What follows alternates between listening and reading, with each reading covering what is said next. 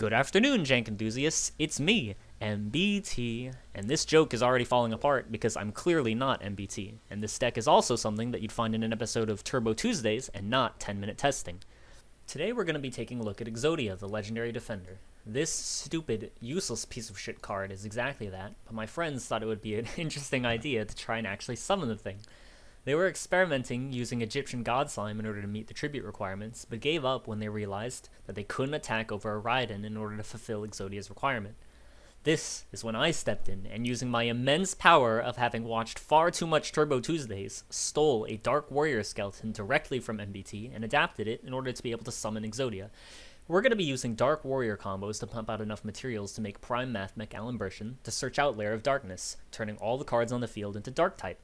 Then we can make a Wee Witch and summon Brotar, which allows us to search Exodia, and then we can go into Reproducus, making an enemy monster into a fiend and summon Exodia. With that, let's get into the game. As you can see, I totally didn't play against a shitty AI because this combo is nearly impossible to pull off in a real match. Nope, didn't do that. Our opponent is going to summon a Mystical Shine Ball, and then pass turn, so we can pop off. We're going to use Puppeteer to move Shine Ball in front of a zone that a Link Zone points to. We're going to use Double Summon before summoning Neospace, and Neospace is going to grab Aqua Dolphin. We'll go into a copy of Isolde and use its effect to grab any random warrior, then use its second effect to dump some equips and summon a copy of Armageddon Knight. We'll use Armageddon Knight's effect in order to send Plague Spreader to the graveyard, then summon Plague Spreader. We'll go into a copy of Halqifibrax, which will summon Red Rose, which we'll use to go into Power Tool Dragon. Red Rose will grab White Rose, and then we'll use Power Tool Dragon to grab a copy of DDR. We'll activate Phoenix Blade to banish Armageddon Knight before using DDR to revive it. Armageddon Knight is going to send a copy of Zephyros, which is going to bounce DDR back to our hand. We'll use Phoenix Blade again to banish Armageddon Knight before DDRing him back, and this time sending a Summoner Monk to the graveyard.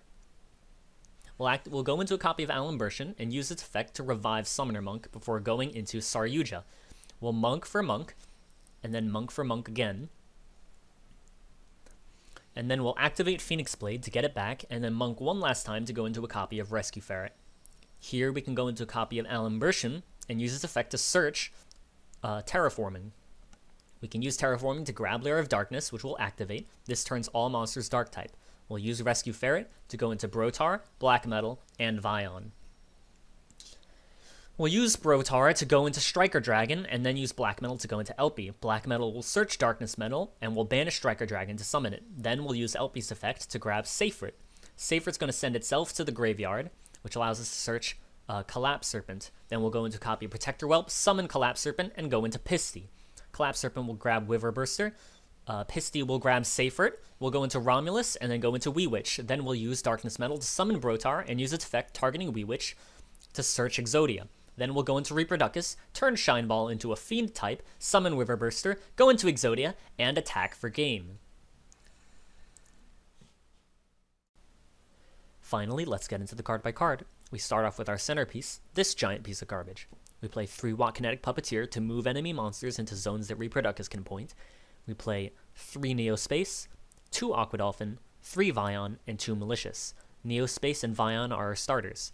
Then are our Garnets. We have Armageddon Knight, Plague Spreader, Red Rose, White Rose, Zephyros, 3 Summoner Monk, 1 Rescue Ferret, 1 Omni Dragon Brotar. We have Black Metal, Darkness Metal, the Chaos Dragons, and Seyfried.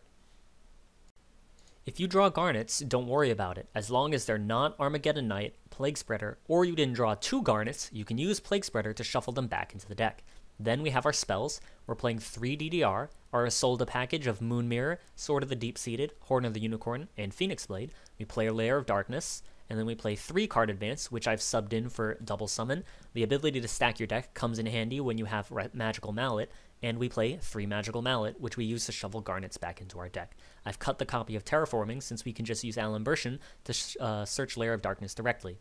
Finally, we have our extra deck. We're playing Isolde, Dugares, Alimbertion, Power Tool Dragon, Striker Dragon, Elpie and Pisty, Romulus, Halqifibrax, Reproducus, Saryuja, Wee Witch, and Protector Whelp. Anyway, this deck sucks. Don't play it. I did this because my friends said it couldn't be done, but here it is in all its bricky glory. So that's that. As always, thanks to my patrons. I have no patrons. Stupid, useless piece of shit card is exactly that, but my friends thought it would be interesting to try and actually summon the thing. They were experimenting with using Egyptian God Slime in order to meet the tribute requirements, but and then Ryan turns on a fucking blender in the background, dude. Are you serious? You were on a roll?